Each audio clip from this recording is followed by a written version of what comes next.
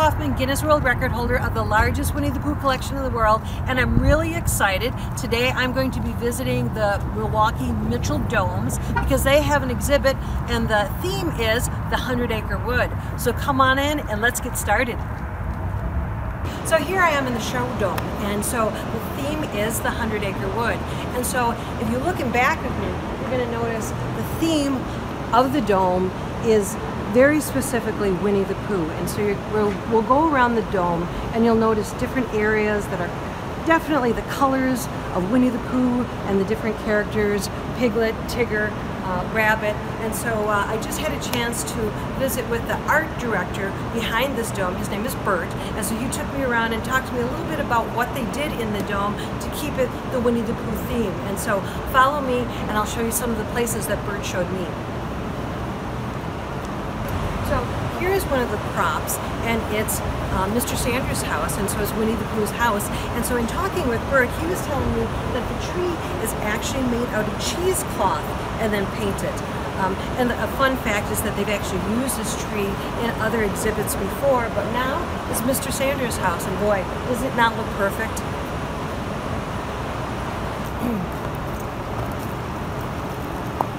So throughout the dome, you'll notice that there's different areas that represent each one of the characters. And so here I am on Pooh Bridge, and you're going to be able to see Winnie the Pooh with his honey pot and the red balloon and little Piglet sitting next to Winnie the Pooh. So notice the beehives in the tree, and so they're made out of wicker baskets. And so what Bert did is he took different items and used them to inspire him for the different pieces of the story. Even something as subtle as the path edges are made out of the wood pieces like you'd see probably in the forest.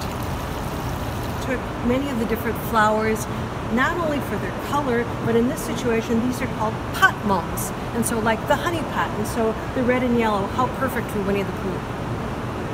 You can't have a bridge and a body of water without thinking about Pooh sticks, but you can't play Pooh sticks here. Look at the sign, no Pooh sticks here. Here are some more pot mums. However, now it looks like we're getting into Eeyore's area because they're purple and the dark purple and the bluish colors, very much representative of Eeyore. So to stay on Disney's good side, the domes made sure that they didn't actually specifically say that this was Eeyore, but made the character of the donkey more Pooh-esque, so that they didn't have to worry about trademark or copyright issues. And so, but clearly a beautiful representation of a donkey and Eeyore with the right colors. And so Bert actually made this one by hand, and so I think he's absolutely gorgeous. Yeah, I was. Pooh! Well, look who we found this time. Looks like we found Owl. Telling me that they were thinking about using topiaries for all of the characters. However, they were really kind of difficult to put together and to get into the right shape so that they looked right. However, they did do a fabulous job with Eeyore.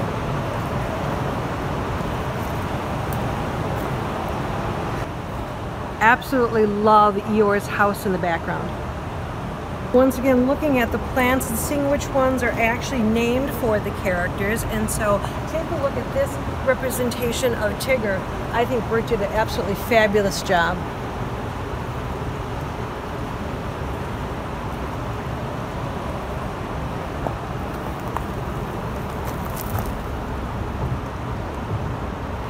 Scattered throughout the whole show dome are different Winnie the Pooh quotes. And I love this one. You're braver than you believe, stronger than you seem, and smarter than you think.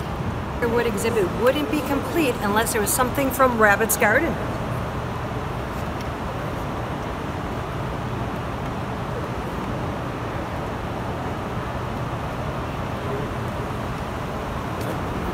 What a great exhibit with Rabbit's house.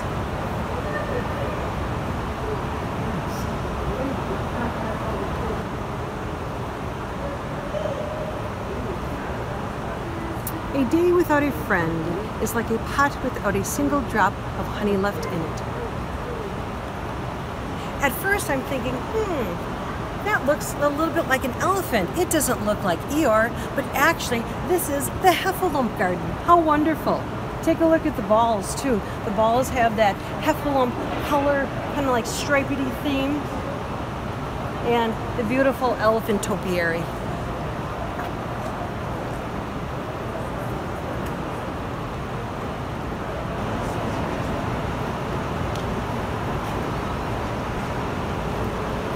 And last but certainly not least is this amazing mural. And I come to find that Bert actually painted it himself.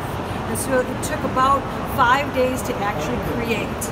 And what he did is he actually looked at a cell from Winnie the Pooh and emulated the background of the 100-acre wood and then incorporated in the real trees that are actually in front of the mural. Don't forget, because this is another episode of Never Enough Pooh, you'll have an opportunity to win a free Winnie the Pooh from me. So all you need to do is go on out to youtube.com/mostpooh5150, subscribe to my page, then go on over to mostpooh.com, click on the contest link, and at the end of the month, if you've entered into the contest and have the right answers, you'll be entered to win a free Winnie the Pooh from me. Thanks so much for tuning in. Don't forget, you can always contact me on Facebook, or even if you want to email me at deb@mostpooh. I'd love to hear from you. I'd love to hear your opinion about the show dome. Thanks so much, and TTFN.